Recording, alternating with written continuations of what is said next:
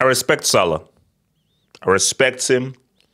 He's an amazing player, an EPL legend, and he's definitely one of the best African players out there. But Mohammed, there is a new sheriff in town, and he just so happens to be from the green-white screen.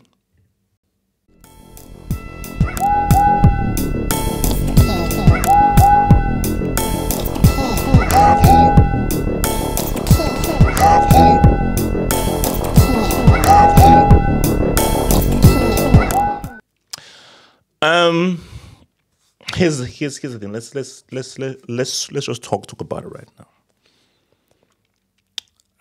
Lookman is the best African player in the world right now. He is. But I want to first give my flowers before we talk about the man. Before we talk about the man, let's talk about Lala.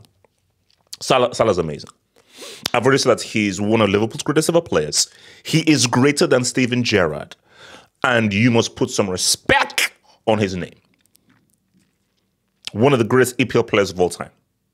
And for a time, he was the best African player in the world. So I need you to put some respect on Salah's name. Because when all is said and done, Salah is going to go down as one of the EPL greats. Salah is going to go down as one of Liverpool's greatest ever players. I'm arguing top 3 ever. So I want to put some respect on Salah's name. But I want to talk about Ade.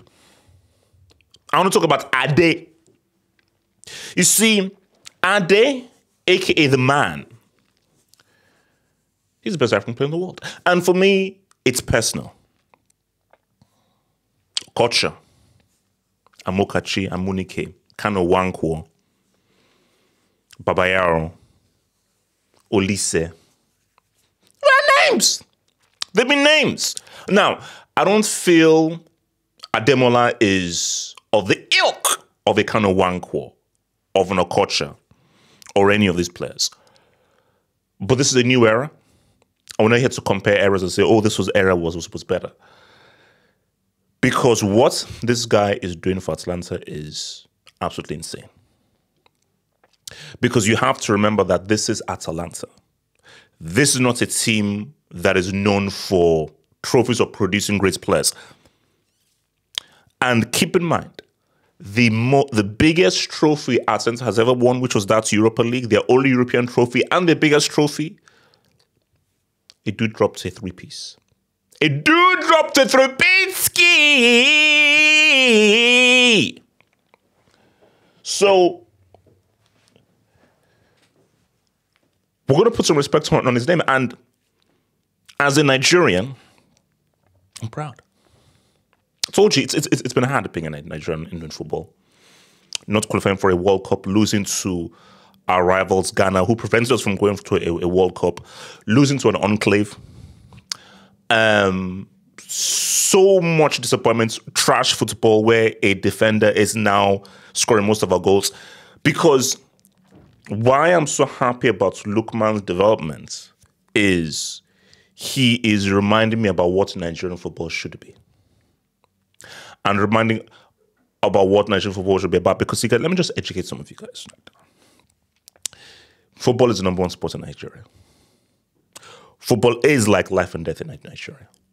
And it is a sport that brings so much joy, so much passion to the people.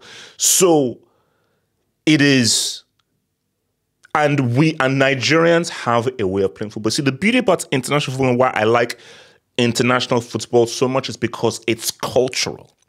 Each country have a specific, unique cultural interpretation of how they see the sports. And how the man plays the sports, how he operates on the ball, that shrum leg, that test, that lala, that salini, that talatini, and the way that he takes his goals, that's Nigeria. That is quintessentially African. Okay, that is quintessentially Niger. This basically, that is Niger football. No, that's Niger ball. You see, there's football and there's Niger ball. Bro, everyone can play football. Very few people understand Niger ball. Very people have a clear understanding of what a Niger ball is about. And my guy Ade is one of the few guys that understand Niger ball. We have a certain guy called Alexander. We have a certain guy called Alexander who is now making music. I don't know how he's a professional player. I don't know how he's at number 10. But we have a certain guy called Alexander who now makes music. And I believe that he's probably released more tracks and scored more goals. So that's at one side. So my thing, he's African player of the year. That's a given. But my thing though is this is to Gasperini. Gasperini, thank you. Gasperini, from a Nigerian to an Italian, I want to say thank you.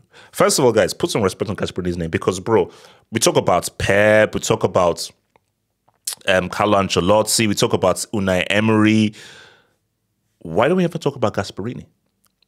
Do you know what he has to work with and what he's producing with the tools at his disposal? Now, of course, you have to give the man credit because he's the guy doing the football. But guys, I believe a lot of his development is down to your boy. Because I remember Ademola in previous clubs, I believe it was in Everton and so forth, where, okay, you saw something there. Basically, the raw materials was there. But why is it at the moment he goes to Atalanta and playing under Gasperini, he's now suddenly world class? You've got to give Gasperini some cred. Got to give him some credit for it. So Gasperini, thank you. Thank you for bringing out the Niger ball in the man. And my thing here is the Serie A is looking very interesting. Obviously, I'm going to do my roundup. I know I'm going to do my roundup on Monday. We'll just round up all of the leagues. He already has a European trophy, which I think is dud. To drop a three-piece in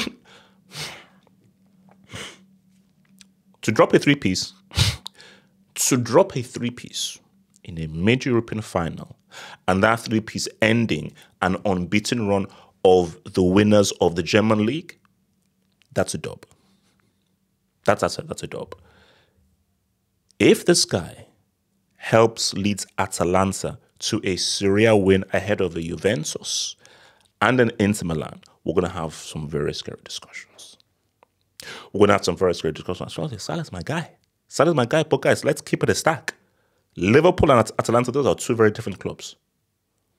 Mahrez, respect to what you did. Man City and Atalanta, those are two very different clubs.